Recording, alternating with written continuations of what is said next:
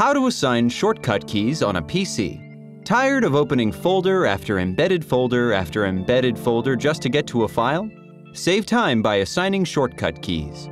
You will need a PC, the desire to save time, and a list of shortcuts. Step 1. Locate the file, application, or folder that you would like to gain faster access to. Step 2. Right-click on the file and then highlight and click Create Shortcut in the menu box that appears. Step 3. Right-click on the newly created shortcut and then highlight and click Properties at the bottom of the menu box that appears.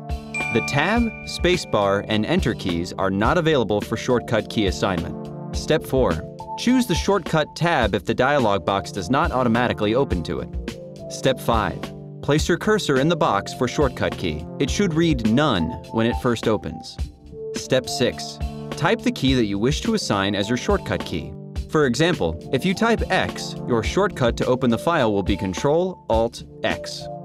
By choosing any of the F1 through F12 keys, your shortcut will consist of just that button and not require Ctrl and Alt to activate it.